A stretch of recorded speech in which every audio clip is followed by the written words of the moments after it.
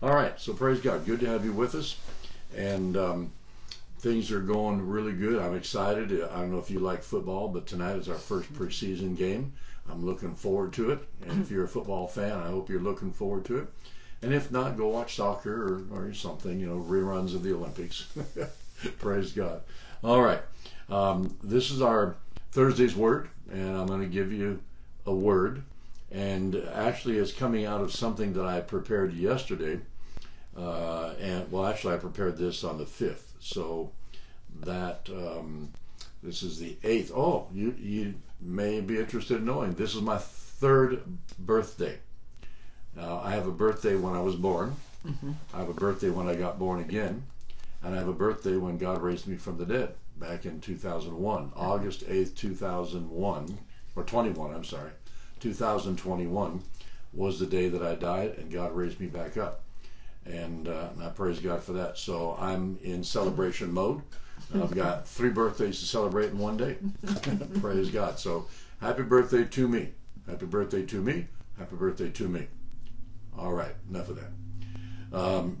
Proverbs chapter 4 says the beginning of wisdom is, and here's what it is, it's get wisdom, skillful and godly wisdom. For skillful and godly wisdom is the principal thing. And with all you have gotten, get understanding, discernment, comprehension, and interpretation. So it's not enough just to get wisdom. You have to know how to use it. You have to understand when God gives you wisdom, you have to understand how to apply it. And so it's a bit more complicated than what we may think it is, but it is the principal thing. I remember when I was a teenager and I read that, I prayed about that and I said, Holy Spirit, I'm asking you to give me the wisdom of God. And, above all else, I want to be a person of wisdom. Now, I believe He's given that to me through the anointing that He's put on my life. Now, I have not always operated in wisdom because I'm human and we all, have challenges that we have to deal with. And so there are times that I have done what you would call foolish things. And there's times I've done things that I thought were foolish that other people didn't think they were. But my ultimate goal has always been to get and understand the wisdom of God and how to apply it. And He's saying, get it. So, and here's the booster shot for you today. If God is saying, get it, it must be available.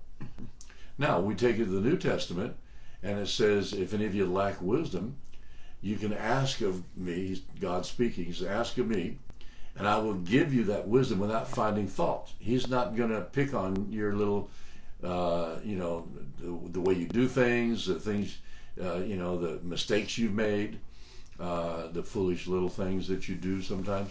God's not going to pick on you and just before He gives you wisdom, say, no, wait a minute, you don't deserve my wisdom because remember when you said this and remember when you did that?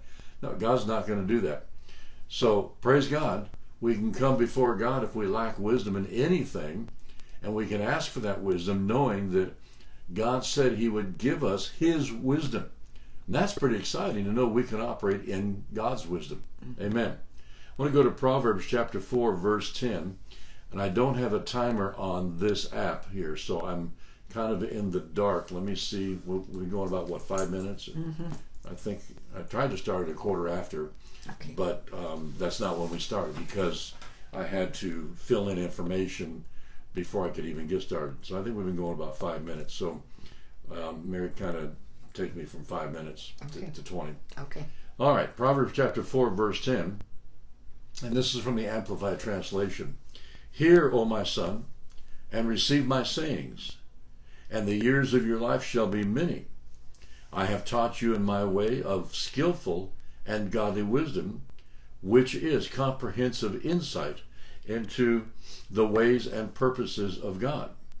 There's a little more insight there, a little more revelation.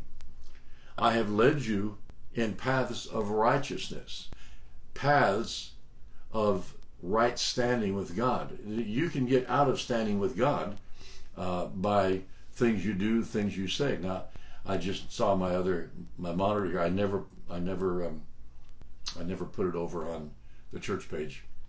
Well, I apologize. Anyway, I'm not going to do it now. You can get off the path. God will guide us in the path of His wisdom.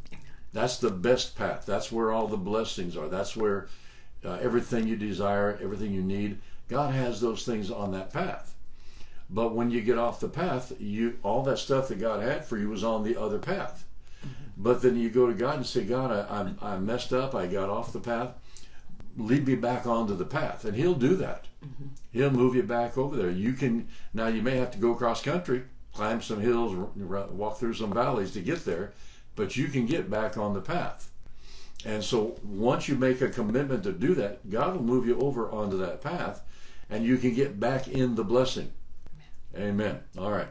So if you go ahead and if you're reading this with me, verse 12 says, when you walk, your steps shall not be hampered. Your path will be clear and open. And when you run, you shall not stumble. Well, I like that, because when you're in the will of God, walking that path, because the Bible says that the steps of a righteous man are ordered of the Lord. So if you're going to walk in the path of God, you're seeking His wisdom to know what the path is, where the path is, what to do once you get on the path. It doesn't do a whole lot of good. You find the path and you don't know which way to go and what to do. That's why you still need the wisdom. But you ask God for it, and then He uses the Holy Spirit to reveal His wisdom, His insight, His understanding. In other words, the Holy Spirit is going to give us revelation. All right. So He says, when you walk, your steps will not be hampered. When you get off the path, your steps are going to be hampered, because you're you're out of the will of God, and you're over in the devil's territory. And he's going to do everything he can to put a stop on you. So once you get back on the path, you have a promise that your path, He says, your steps are not going to be hampered. Your path will be clear and open. When you run, in other words, you take off for what God's called you to do, you will not stumble. But you got to stay on that path. All right. So just a little word of encouragement there. Make up your mind that not only are you going to seek wisdom, but you're going to stay on the path of wisdom. You're going to stay in the place where God can reveal by the Holy Spirit His wisdom to you, and give you insight, give you understanding, give you revelation on what He has in store and what His plan may be for you. Amen. In Proverbs chapter 4, this is verse 20, Amplified Translation, going to verse 27. My son, attend to my words, consent and submit to my sayings. That's the word of God. Don't get caught up in the Ten Commandments or the law. He's talking about His word. When God gives us a promise, we consent and we submit to that promise. If He gives us instructions, we consent and submit to those instructions. Sometimes the promise may not be in alignment with where we think we're headed. And so that promise is going to have a challenge manifesting, because you're out of the will of God. But when God gives you a promise of something, it's on the path that He's ordained for you. Now the Bible says that the days of our lives are written in a book from the foundation of the world.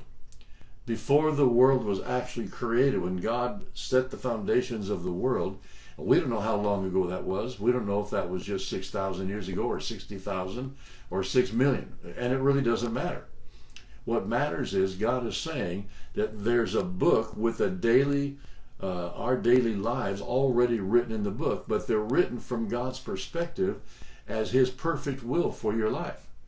Now, that's not God controlling us. That's God saying, I've set out a plan for you that's perfect. And along that path, there's blessings all along the way. But when you get off that path, you've strayed from the plan God had for you. And again, don't ever think God's trying to be a dictator. He's not. What He's done is designed based on you, your personality, and your giftings and anointings and so forth. God has created a path. It's a path of blessing. And if you're spending all your time in areas where you're not getting blessed, or blessings aren't working, you need to first of all find out, am I seeking God's wisdom as my principal thing? Secondly, am I in the path that I'm supposed to go? Am I going where I'm supposed to be going? Do I even know where I'm going? Do I have a vision for my future? Do I have a vision for moving forward? And so these are things you have to question in your life. And when you do that and you ask the Holy Spirit to show you, that's where he begins to reveal the path God has planned for you. Mm-hmm. Amen. So he said, let them not depart from your sight. Keep them in the center of your heart, the spirit, your spirit man. How do you do that? Well, Jesus said the word is spirit and life. So keep the word. As you meditate the word, it gets down into your spirit. It's spiritual food for your spirit man. It's life. And you want that. Verse 22. For they, the sayings of the words of God, are life to those that find them, healing and health to all their flesh. All of a sudden you've got a new aspect when you begin to do what is required to make sure you stay on God's path for your life. There is also healing and health for your flesh. He comes right down to point blank telling you he wants you healthy. He doesn't want you sick. God is not the author of your problems. He's the solution to your problems. Yeah. Amen. All right. Verse 24 or 23. Keep and guard your heart or spirit man with all vigilance, and above all that you guard, for out of it, out of your spirit, flow the springs or the issues or the forces. Those are all correct translations of life. Life, the life of God flows out of your spirit. Okay, so you need to understand that. If you're not in God's perfect will and you're not meditating and doing what the Word says, you're shutting down the ability of your spirit to flow the force of God into and through you. So you want to be on that path that God has planned for you. You want to be in that perfect will that God has ordained. You want to be in the Word. You want to be meditating that Word. You want to be applying that Word, being a doer of it. Why? Because all that is feeding the spirit man, making the spirit man strong and producing greater flow of life into your body, into your mind, into your senses. That's good stuff. All right. Put away from you false and dishonest speech. Any speech that's contradictory to the written word is dishonest. It's the lie of the devil. Mm-hmm. All right. And willful and contrary talk put far from you. So he wants you not only to stop listening to the stuff that's opposed to the Word of God, he wants your words to stop being opposed to God's promises. And in other words, we're going to have to begin to speak what God has promised us, declare over our lives what God has said. So we're not speaking contrary words. We're speaking words of agreement with God. Hallelujah. Verse 25, let your eyes look right on with fixed purpose. Let your gaze be straight before you. In other words, be focused. Be focused on the vision God given you. Be focused on the Word which creates vision. Verse 26, consider well the path of your feet. Let all your ways be established and ordered aright based upon God's plan and God's promises for your life. Turn not to the right hand or to the left, and remove your foot from evil. So there's two things there. Don't turn and go a different direction. If God has ordained something for you, if you're on the path, he's saying don't stray from the path. Once you get on that path, stick to it. If you're not quite sure if you're on the path, ask God. Ask for the wisdom. Ask the Holy Spirit to show you, and he will. But going back to the first thing, the beginning of wisdom is to get it, is to seek God for it. Well, part of that wisdom is staying on God's plan.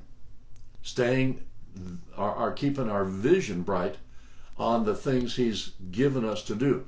The Bible says, he that began a good work in you shall continue that work until the very day that Jesus Christ returns. Well, he hasn't come back yet. Mm-hmm. So God still has promised to continue working in you what he's planned for you.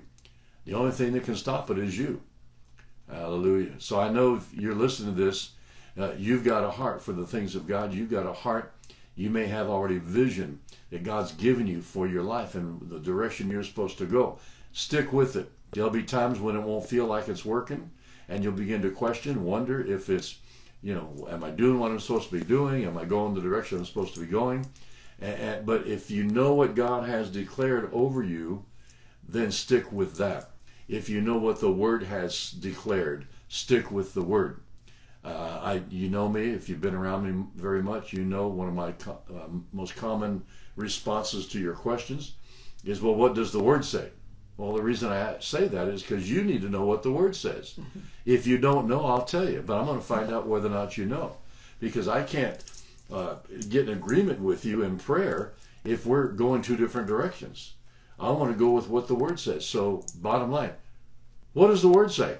And I've just given you some key scriptures here. Proverbs 4:7, Proverbs 4:10 through 12, Proverbs 4:20 through 27.